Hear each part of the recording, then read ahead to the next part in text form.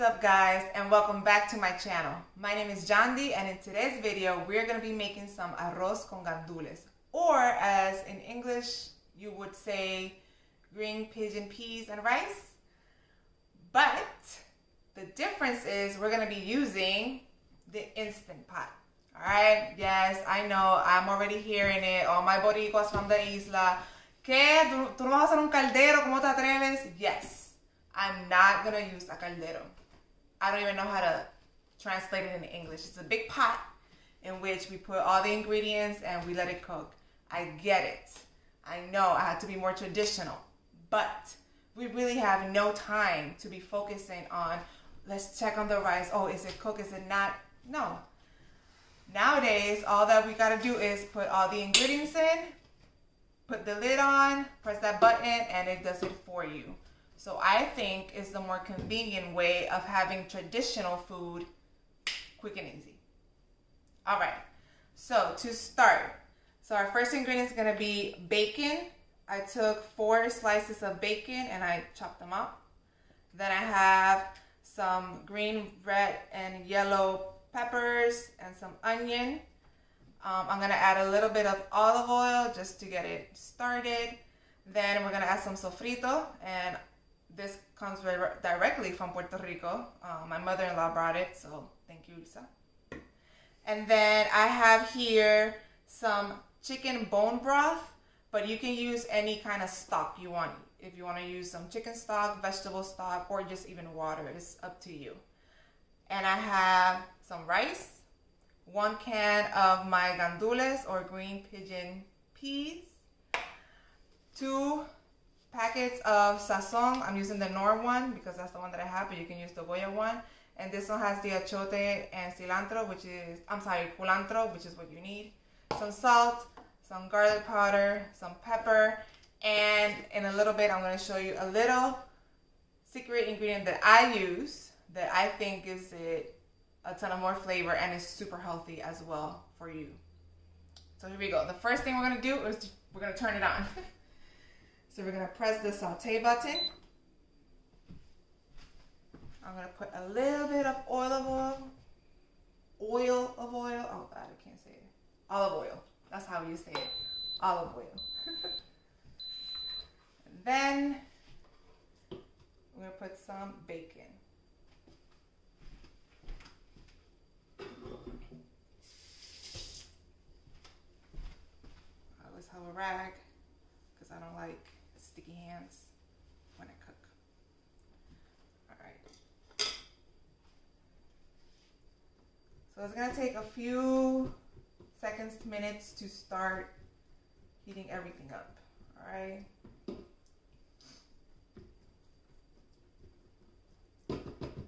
And for you guys that don't know, arroz con gandules is a very traditional food that we eat, especially during Christmas time, or even celebrating anything. Graduation, arroz con gandules. A birth, arroz con gandules. I don't know, birthday, arroz con gandules. Anything. We always have arroz con gandules, some pernil, I don't know, tostones. We people love to eat.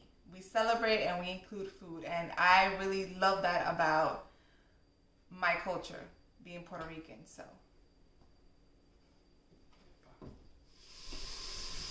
while that is cooking, I am going to add our vegetables. And now, yes, I bought them already chopped because that's the way I am.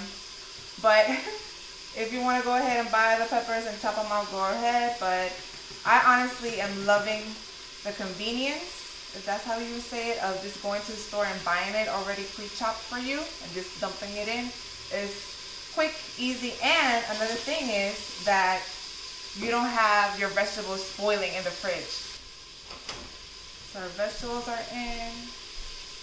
I'm going to add a little bit of salt.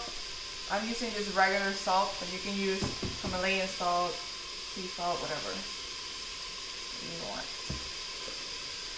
A little bit of pepper.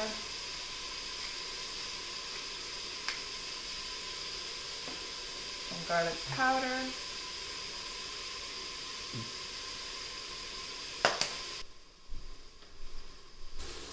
Okay, now I'm gonna add some sofrito.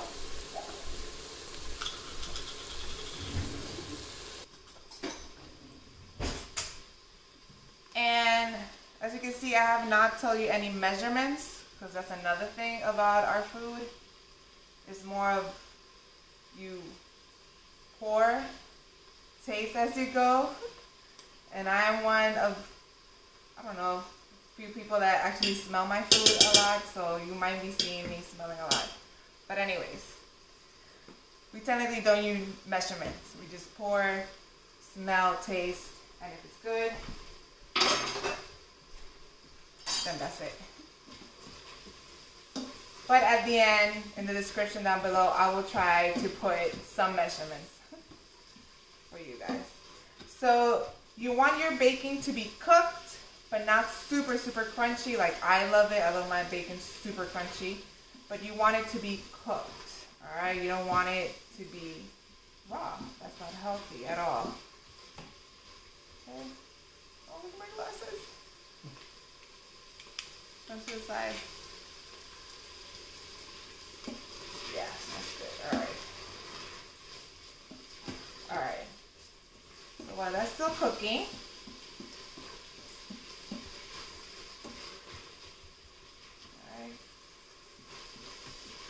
I'm going to add my rice. This is 2 cups of white rice.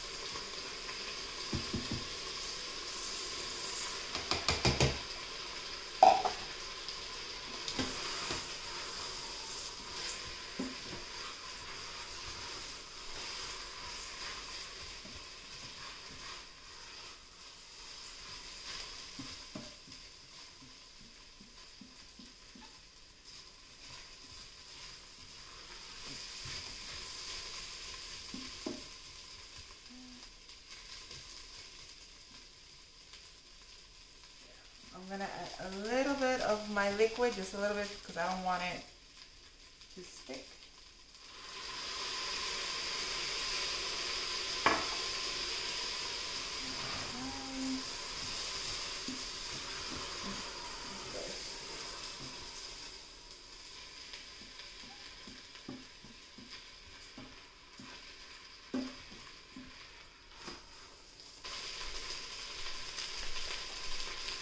Now I'm gonna add the 2 packets of my Sazon.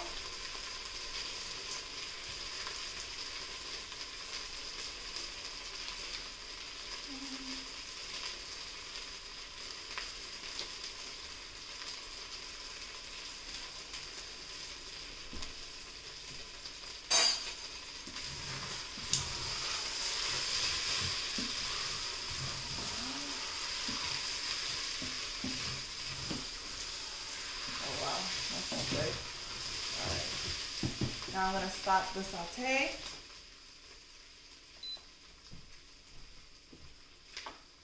I'm going to add the rest of my liquid. And I think I'm going to add a little bit more though, because I had 2 cups of rice, so I should have 2.5 cups of liquid, and I only had 2 there, so I'm going to add a little bit more.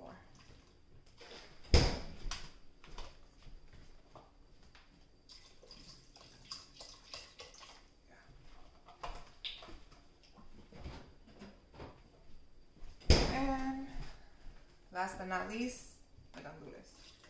And I already rinsed them. I do not pour it with the liquid. Some people do, and that's totally fine, but it adds too much sodium into it.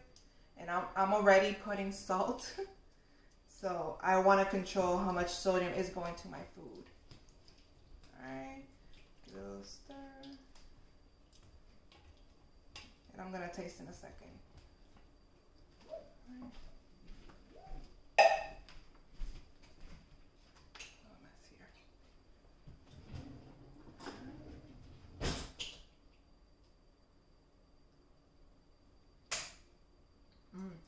It's good.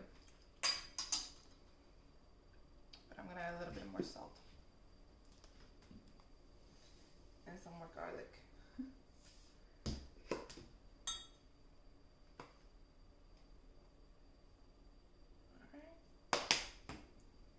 did it. And now, I am going to show you something that I put in my arroz con gandules that I think no one puts in, but I don't know. And it's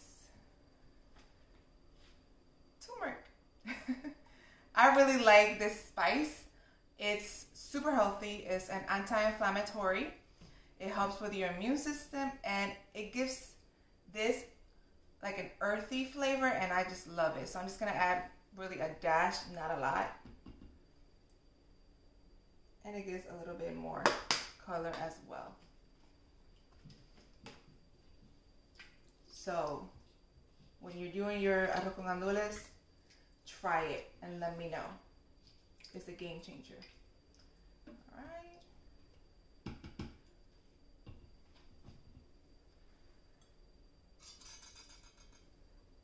I'm gonna try one more time. I'm gonna rinse it.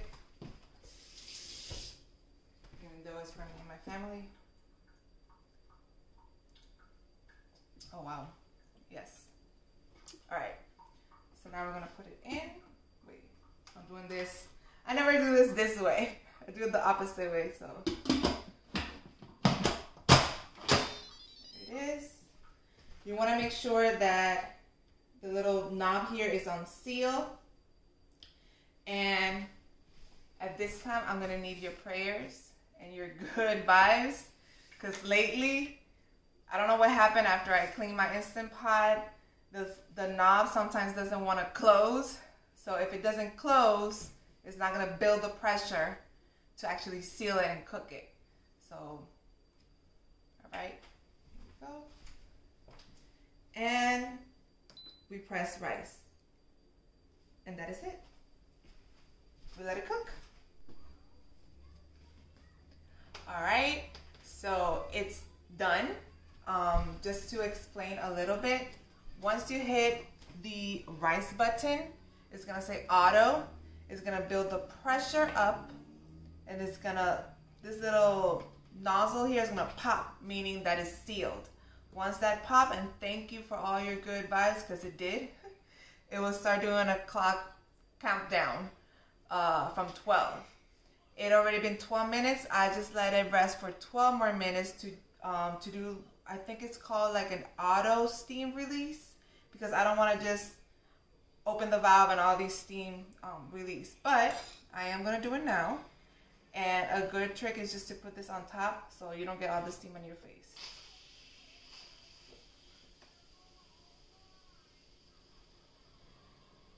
There you go. Perfect. All right. So here we go. Moment of truth.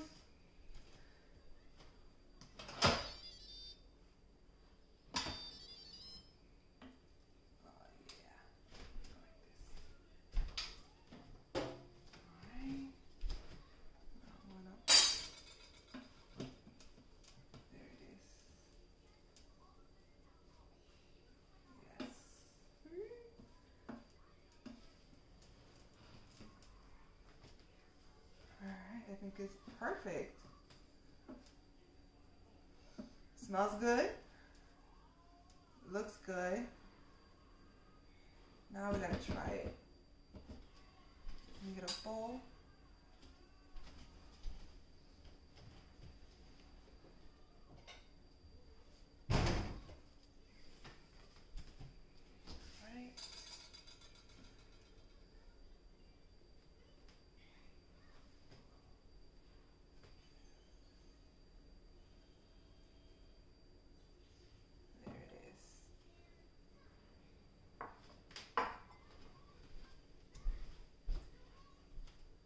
You want me to try it, or?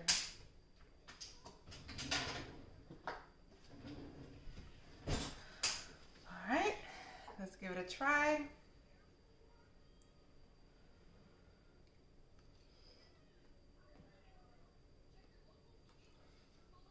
It's hot.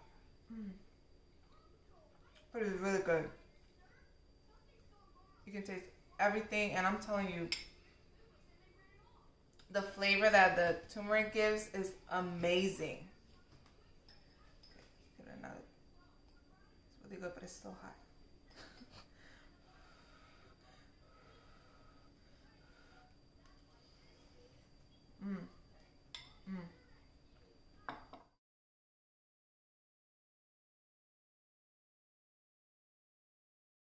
Okay. So I'm gonna put a link to where you can get this Instant Pot on the description box below, and I'm gonna put the recipe as well. If you like this video, please hit that like button and subscribe to our channel. And on the comment down below, let me know if you tried it in the Instant Pot, if you did it the regular way, if you added the turmeric, if you didn't. Please let me know if you liked it, if you didn't, and what else would you like to see in the channel. All right, so until next one, bye.